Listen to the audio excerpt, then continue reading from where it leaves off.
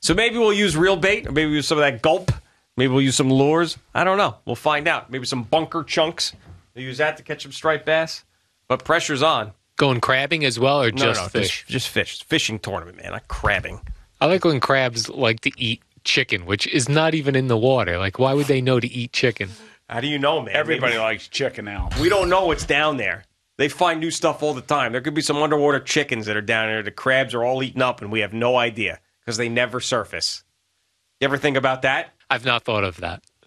Maybe these underwater chickens, because it's murky down there, too. So when you send divers, you never see them. There could be a whole bunch of there could be a whole colony of underwater chickens that the crabs are eating up constantly, right? They're just born, they're hatched, and the crabs just like that with the claws, and you never see these. Like if you went to Whole Foods and got yourself like a lemon chicken, and you ate half of it, right? Then you can go crabbing with the other half. Right. If there are chickens running around on the bottom of the ocean, Frank Perdue would be all over that. He would be scooping up chickens. A person with crabs. Right. A big old net. It would be a commercial, him and his sons scooping up the bottoms of the oceans of chickens. The underwater chicken.